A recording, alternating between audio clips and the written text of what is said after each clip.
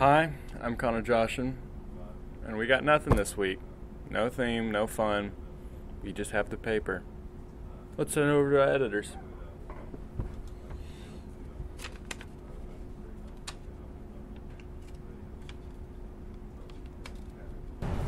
Hey everybody, it's Hallie Beard, the opinion editor at the Murray State News. This week in the editorial, we are talking about friendships on Facebook and how those are impacted by this political season we're in.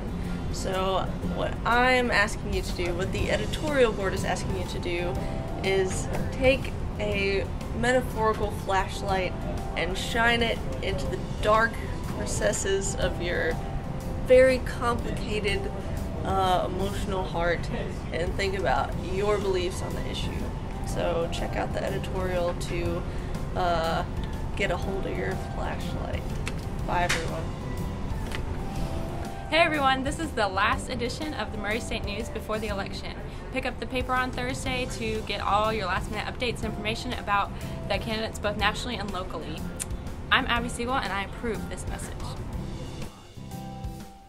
Hey guys, it's Sarah Combe, your sports editor for the Murray State News. So this week in the sports section, we're going to be talking about some special homecoming guests, Frank Beamer and Michael Proctor.